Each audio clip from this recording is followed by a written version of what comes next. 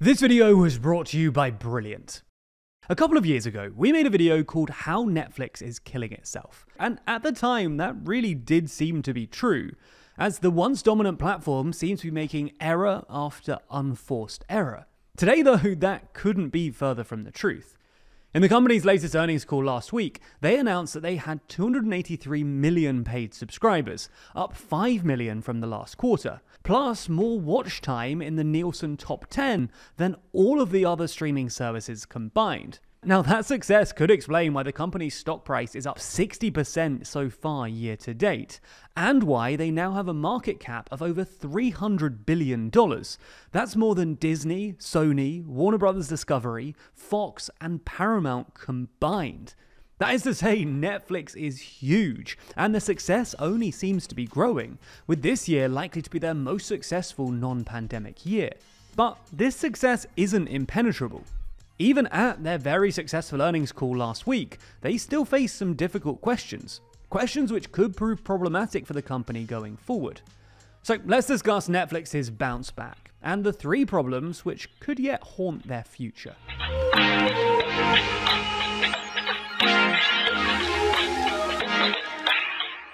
Before we start, if you haven't already, please consider subscribing and ringing the bell to stay in the loop and be notified when we release new videos.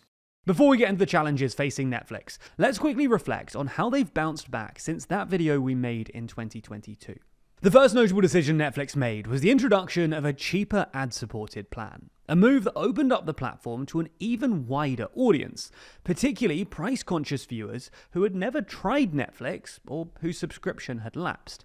Secondly, they cracked down hard on password sharing. Now, this obviously led to a boost in subscribers, as unauthorized users were no longer able to piggyback on their friends' accounts, resulting in millions of new official users, many of whom opted for the new ad tier. After all, if they were used to free Netflix, paying full price was likely too large a jump.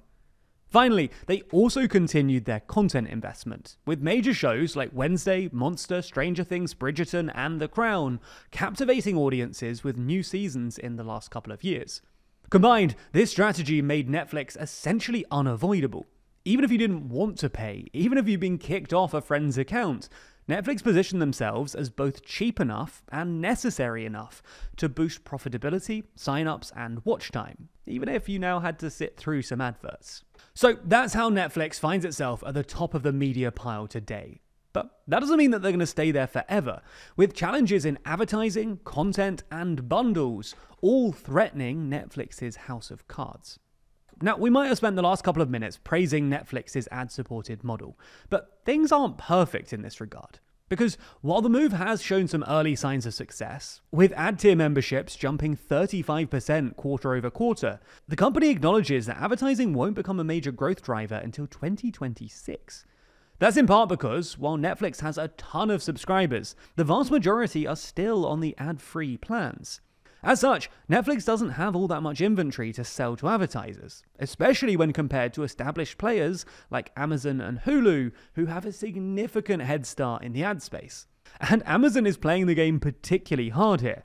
Unlike Netflix, who introduced an ad-supported tier below the price of their standard memberships, Amazon decided to automatically convert all of their existing subscribers into ad-supported subscribers, only removing adverts for those who actively chose to pay more. This gave them millions of ad-supported subscribers overnight, allowing them to leverage this new massive consumer base and their existing e-commerce expertise to aggressively pursue advertising dollars, putting downward pressure on ad rates across the industry. Yep, that's right. Amazon suddenly created so much advertising inventory that supply is outstripping demand in the premium video ad market. And other companies, including Netflix, are actually complaining that the price that they charge for adverts is dropping as a result. That's not the only issue that Netflix faces either. They've also got a talent and content issue. Now, let's not get ahead of ourselves. Netflix does still have a ton of content, and they also have a ton of money to spend on new content. However, money isn't the only factor at play here, especially when it comes to movies. Now, Netflix's focus on direct-to-consumer streaming certainly has disrupted the traditional film industry, bypassing theatrical releases and prioritizing home viewing. However, this strategy has simultaneously created friction with actors, directors, and filmmakers, all of whom still value the cultural impact and prestige associated with theatrical releases. This tension was actually highlighted recently when Netflix reportedly offered $150 million for Margot Robbie's Wuthering Heights film, only to be turned down. Margot Robbie and the filmmaker Emerald Fennell are said to be prioritizing theatrical release, suggesting that Netflix may need to offer even more lucrative deals in order to secure top-tier projects if they really do want to stick to at-home viewing exclusively. During a recent earnings call, Netflix's CEO reiterated, "We are in the subscription streaming business," apparently frustrated by the persistent questions about Netflix's lack of theatrical releases. He emphasized the company's ability to provide filmmakers with a massive global audience, but some insiders do still argue that Netflix's model undermines the unique experience and impact of theatrical releases.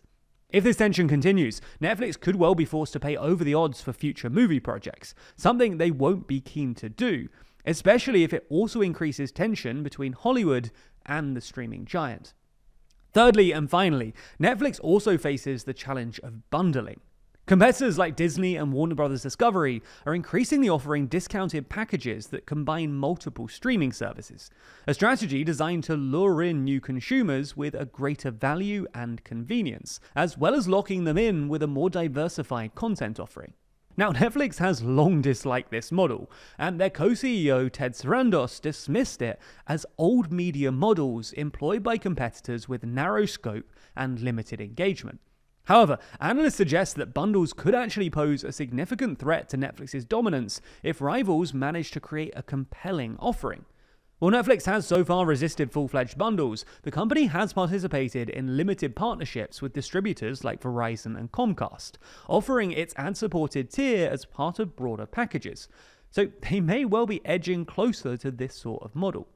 Ultimately, despite being the dominant force in streaming right now, Netflix's journey is far from over. The company faces significant challenges, from competition in advertising and bundling to navigating the complex world of theatrical releases. However, with a strong brand, massive subscriber base, and commitment to innovation, Netflix is well positioned to adapt and thrive in the years to come. In fact, as a major leader and innovator in the space, these issues may just as well provide unique opportunities for a cash-rich and tech-forward company like Netflix, opportunities that the more established brands might still be too afraid of. Now, what's something that the TLDR audience have in common? Well, they're willing to learn something new every day, and while our videos are a pretty good start, a lot of the stuff we talk about can seem pretty complicated, especially when we dive into analytics and detailed data. Luckily, there's a fun and easy way to learn more, which doesn't cost thousands of dollars or take years of schooling. That's because Brilliant is the best way to learn by doing, with thousands of interactive lessons in maths, data analysis, programming, and AI. Each lesson is filled with hands-on problem solving, broken down into accessible chunks designed around your busy schedule. That means that by spending just a few minutes a day, you can accumulate new knowledge over time in an actually fun way, and you'll feel the satisfaction that comes with bettering yourself and staying ahead. For instance, perhaps you promised yourself that this year you'll learn more programming skills, but you've just not had enough time, and the year's now coming to an end. Brilliant's growing number of programming courses are a great way to build the foundations and learn real-world applications with courses on Python, essential coding elements like loops and variables, and even developing your mind to think like a programmer. To try everything Brilliant has to offer for free for a full 30 days, visit brilliant.org/TLDR or scan the QR code on screen. Or you can just click the link in the description. That way you'll also get 20% off an annual premium subscription. Thanks for your support, and thanks for watching TLDR.